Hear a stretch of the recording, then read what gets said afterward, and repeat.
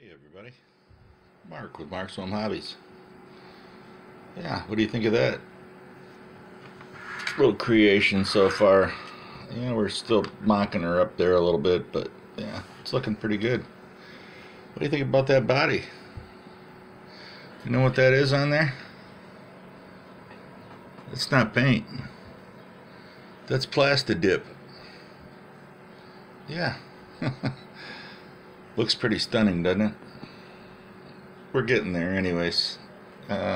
Still got some work to do. I gotta get the body just right on there and everything, but maybe a little bit more grinding and put some wheel wells on there, fender flares, fender skirts, whatever you want to call them.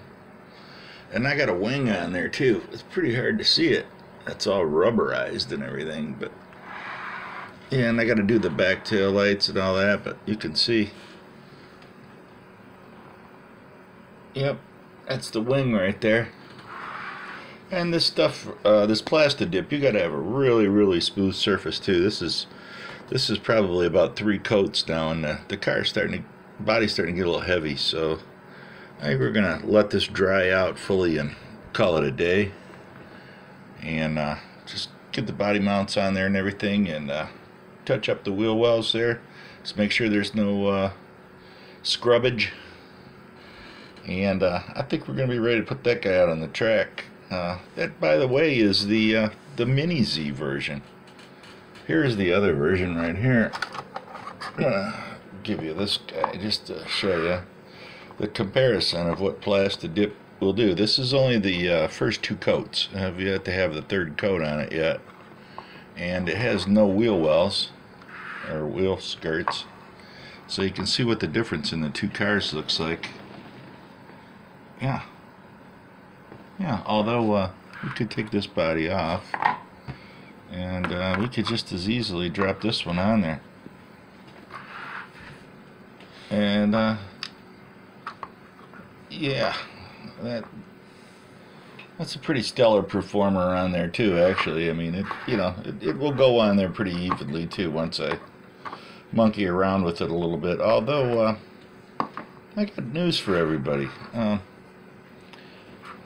This monoshock design, it's a really great design and everything, but I think I'm gonna revisit this monoshock and see if I can make it even better. You think someone could make that even better? If you looked at that idea and you said, what could I do to that to make it even better so that my cars would work even better, especially if my body hits on this monoshock right here? What can I do? Well, I would have to tell you, stay tuned for the next episode, because you just might find out what you can do to get that just right. Also, while I got you here, I'll put the 2 cars next to each other. You can see a pretty common theme going on there, although this one here has a little gyro tray. This is the rear wheel drive with the motor mounted high, the K969.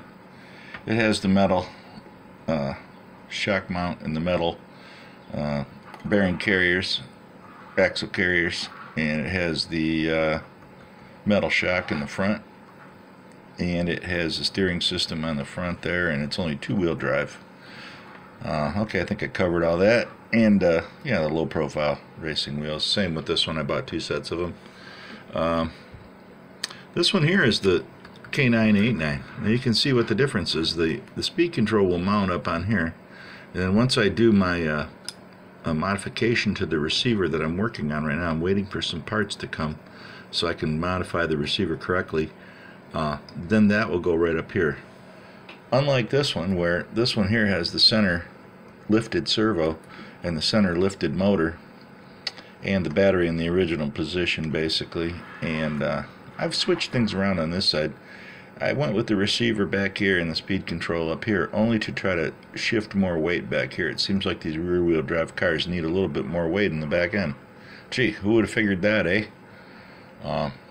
Other than that, everything is working really solid. It's really going good.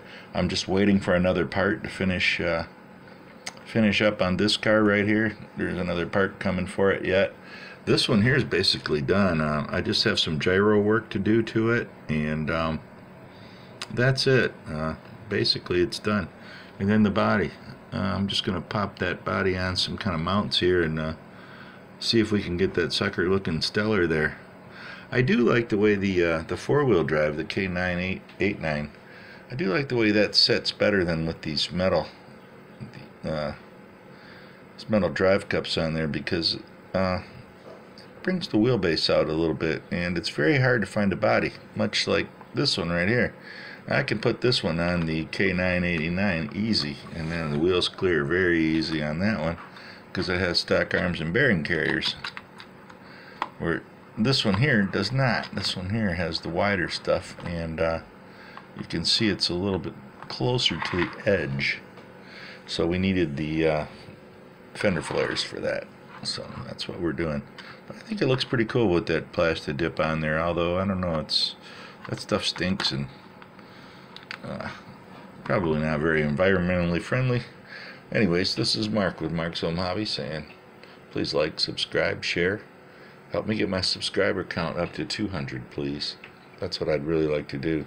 Actually, my goal is 1,000, but I don't want to come out and say 1,000. Jeez, I'm not going to get that many subscribers for probably the rest of my life. Who knows?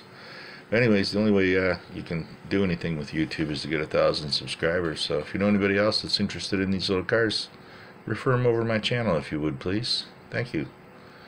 Thank you in advance, actually, I should say. And did I say you're a beautiful audience? Okay, I did now.